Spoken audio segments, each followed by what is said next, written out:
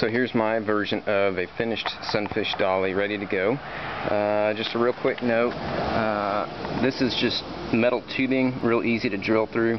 So I put washers and just some bent nails on the inside and outside of the supporting members and inside and the outside of the wheels, just for some lower stability to the cradle. And got some webbing ready to go just to secure it onto the Sunfish onto the dolly. And I'm going to try it out for the first time, getting it off and on the trailer, and see how easy it is.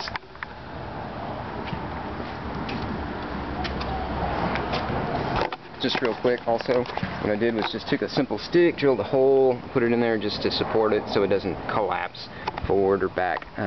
Keeps it in line. And what I did was I lined up the dolly with the front of the Sunfish on the trailer.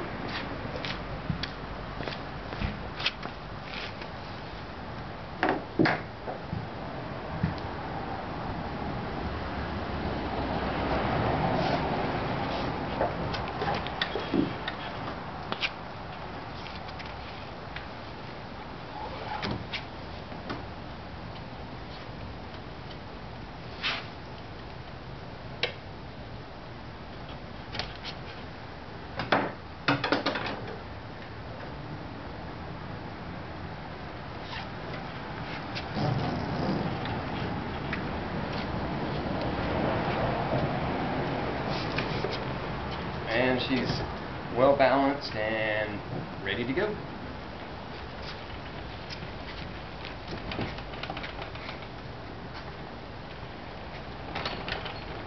Getting it back on, I'm just going to line up the dolly with the trailer, put the nose at the front.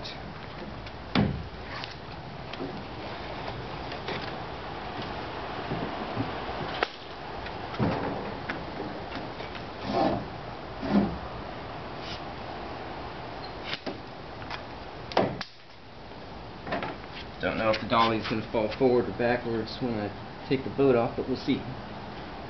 But it'll fall backwards.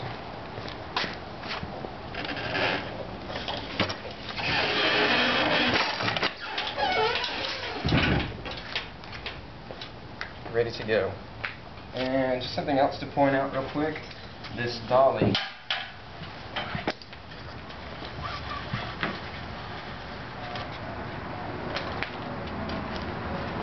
very lightweight. Doesn't need to be extremely heavy to do the job that I'm asking it to do. So there it is. Next video from the beach.